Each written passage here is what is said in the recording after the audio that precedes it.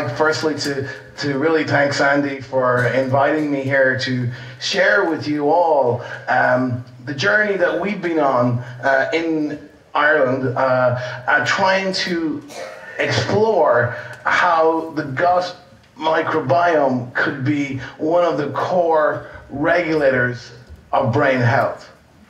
And Hippocrates, who's the father of all medicine, has said that all diseases begin in the gut.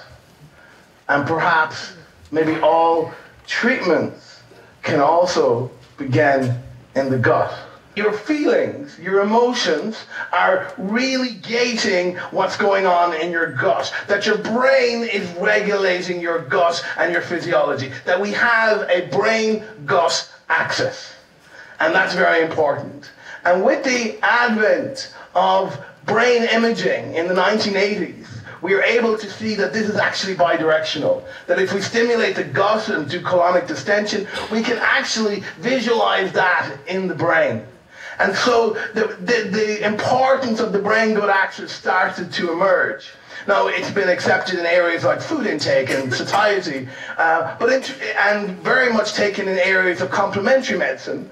But in traditional medicine, it was somewhat ignored, and neuroscientists didn't really want to engage with it. And that's despite the fact that we have more neurons in our gut than we do in our entire spinal cord. For the last over 2 decades, I've been interested in how stress affects the brain and how stress affects the body.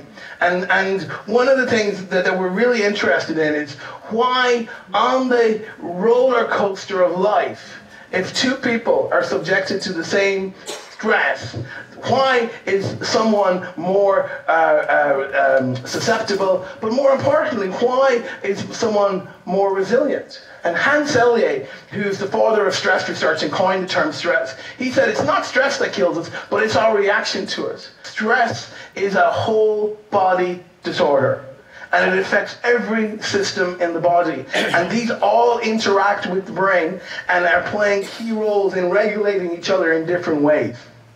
We know, for example, in the immune system, which plays a key role in signaling to the brain that stress will have a key role there. And moreover, even directly in the gut, that stress will affect the barrier function, which then allows certain immune molecules to get in, and you get an inflammatory state, which will affect then the brain, and you have a whole cycle of what's going on. Well, we are living in a microbial world. And that's the reason I'm saying that is because you are, in terms of genes, you are 99% microbial. We talk about the microbiome very much, and I'm guilty of this too. We talk about it as if we're synonymous, we're talking about bacteria. But the microbiome is much more than bacteria. It's viruses and bacteriophages and fungi and a whole host of different other microorganisms as well.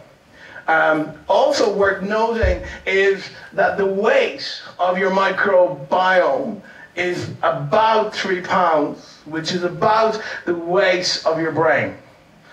Also, as a neuroscientist, somewhat humbling. As you age, it starts to decline again.